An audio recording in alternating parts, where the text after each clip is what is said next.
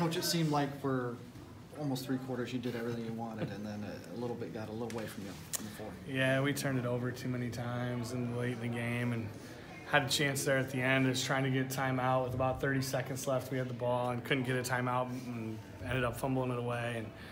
And but ultimately, I mean, a lot of credit to Center Point. I mean, they hit some big threes. Some of their role players hit big shots for them.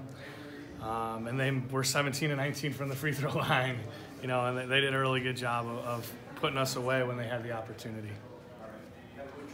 What were they doing defensively that was making it tough on you guys in that second half? I mean, we played them earlier in the year. We knew defensively it was going to be really difficult. I mean, for us offensively, knew it was going to be a battle. And, you know, they matched up with Abby well and made all of her shots tough and had a hand in Britt's face all the time. And, you know, we were able to clear some things out and get Kenzie rolling to the rim a few times and, you know, make a few other things happen. We just kind of ran out of options at some point. And, you know, I mean, and we were running offense and we were taking our time and we got some looks that we just didn't finish as well, you know, and that really probably a bigger picture was, you know, if we finish some of those, and that's kind of what it comes down to when you're here is getting a break here or there and getting a few tough shots to fall.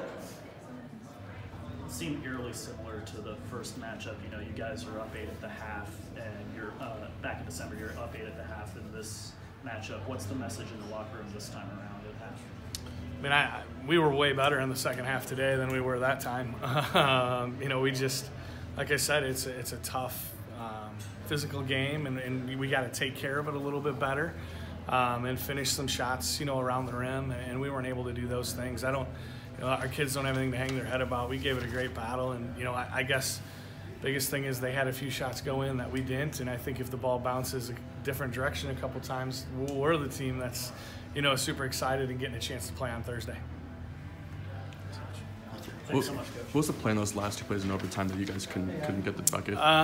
We ran a high ball screen and we're going to flare Abby for a 3. They did a good job of cheating over the top of it and getting to it. And then, you know, Kenzie made a great play ripping it and going to the rim, you know, and got fouled. And if that shot goes in and she makes the free throw, all of a sudden we're tied. Yeah. So a great play on her part. We had time to still foul and force something, and sure, you know, just couldn't make it happen. But ultimately, they did a really good job defensively of taking away our first couple options on those 2 sets, and that's a credit to them. I know it didn't go the way you wanted, but what does it mean to you and the players and the school to make it to state not only this year but 2 years in a row? Is that big for you guys? I mean, it's a good accomplishment just because it's something we'd never done before. Yeah, back to back. You know, our goal was, you know, we wanted to come here and stay for a while. We wanted to win a game, give ourselves a chance. And sure.